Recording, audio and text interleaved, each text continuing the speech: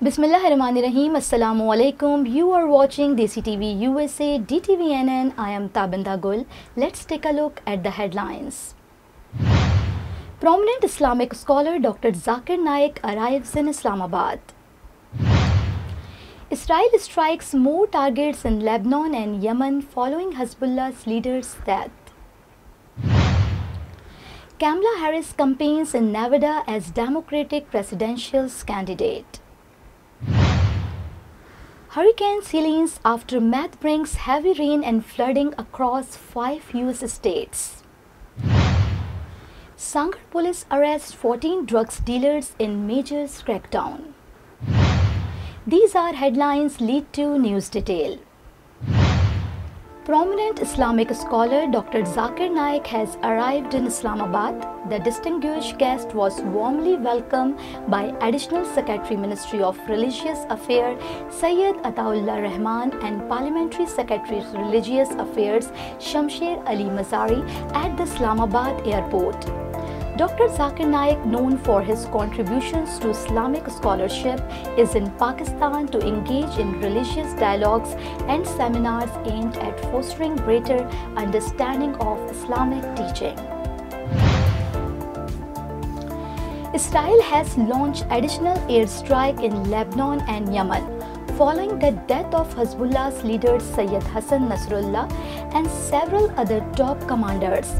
The strikes are part of Israel's ongoing military efforts to weaken Hezbollah's influence in the region. Nasrallah, a key figure in Hezbollah, was killed along with other high-ranking officials in her targeted operations. The escalations has further intensified tensions across the Middle East, with calls for restraint from global powers. US Vice President Kamala Harris has been actively campaigning in Nevada as part of her run for the 2024 Democratic presidential nomination. Harris addressed supporters at a key campaign event, promoting her vision for the country and highlighting key policies on economic growth, healthcare, and social justice. Her visit to Nevada marked a significant stop in her efforts to gain momentum ahead of the upcoming election.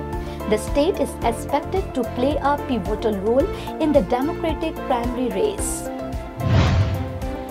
At least 3 million people remain without power across 5 US states as the remnants of Hurricane Helene continue to cause widespread damage. The storm, which has weakened but is still producing heavy rains, has led to massive flooding in multiple areas. Authorities are urging residents to stay alert and take precautions as floods water rise. Efforts to restore power are underway, but recovery could take days as the storm efforts continue to impact communities. In a major operation, Sangar District Police have arrested 14 drug dealers and seized significant quantities of drugs and illegal weapons. During a raid on Kanto Road, police recovered 5 mounds of raw tobacco used for making Mawa Gutka and confiscated the vehicles used for transport. In other operation, a suspect Atta-ul-Rehman Brohi was arrested with an illegal TT pistol. Police also recovered 154 liters of locally made liquor and 330 packets of gutka in operations across the district. The crackdown continues as authorities work to enhance public safety. This is me, Tabinda, signing off. Stay tuned for more news. Desi TV USA, DTVNN, and our OTT platform DTV Flex, where you can access to over 3,000 channels. So stay tuned and stay with us.